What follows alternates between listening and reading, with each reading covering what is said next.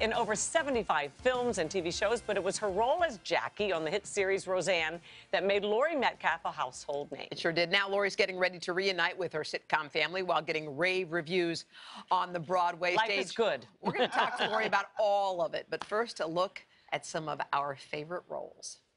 Roseanne, where are you? Laurie Metcalf is an actress with a gift for comedy and a flair for the dramatic. She won 3 Emmys over 9 seasons, playing smart-mouth Jackie on Roseanne. Well, what was the fight about? Maybe I can take a side. She'll reunite with the rest of the beloved blue-collar family when the series returns next year. I like the white tuxedo. Yeah. Laurie has shared the big screen with A-listers, including Julia Roberts and Richard Gere in Runaway Bride, and Kevin Costner in JFK. The State Department issues him a new passport within 48 hours. While fans of Toy Story films will recognize her as the voice of Andy's mom. I'm sorry, honey, but you know, toys don't last forever. On the small screen, Laurie's had an ongoing role as Sheldon Cooper's kind-hearted mother in The Big Bang Theory. Actually, I had him tested as a child.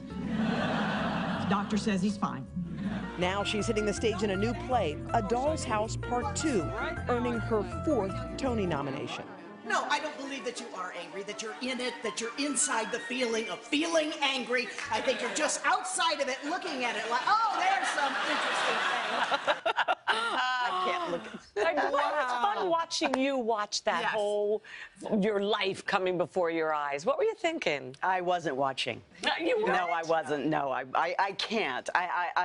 It's in my head. It looks a certain way. So when I see it on film, every time I glanced up, I thought you were looking right at. She was looking away. I see. Okay, that's interesting. Some people can't stand it. Well, one of the headlines from today, you have a lot of them, because congrats on the Tony nomination, but the Roseanne reunion, I know will have people buzzing. I know. The timing was just so right. It just fell together so naturally that it was meant to be. And I saw everybody at the upfronts, and it was like old times together. You know, Right.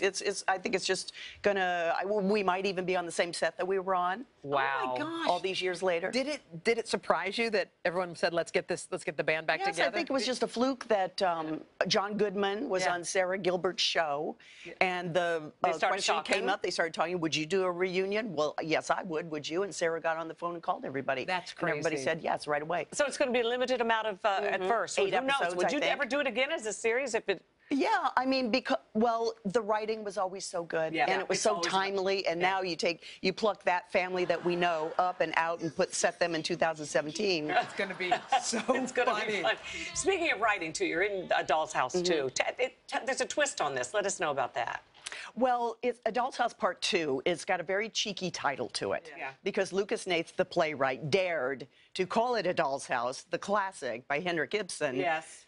1879. Yeah, a little different. Part 2. It should have with the 2 like hanging off crooked at the end. Yes, because it's very funny. You'd think because of the title, either you have to know the original, which you don't. Oh, that's because the sequel stands on its own. And you might also think that it's a drama and that it's a period piece, and so maybe it's dated. We use period costumes. But everything about it is contemporary, even the body language. Yeah, so and it's very, very funny. Could tell. And I mean, the Tony nods are crazy. All 4 leads got nominated. That's right. It's the most nominated play. I mean, that has to feel pretty good. It was a fun Tuesday when the nominations came out. We all gathered to do the play that night. And you said it was risky to sign on to this, only because it wasn't all the way done. The script wasn't ready. Yeah. And so Scott Rudin, the producer, knew that we needed some workshops, and so we all got together, all 4 of the actors and the playwright, and Sam Gold, the director, did 2 quick workshops to get it ready. But Scott knew for some reason that it could go straight to Broadway without a tryout. He's so smart. His instincts on it were absolutely perfect. He knew what this play needed. And how's the schedule? How's that?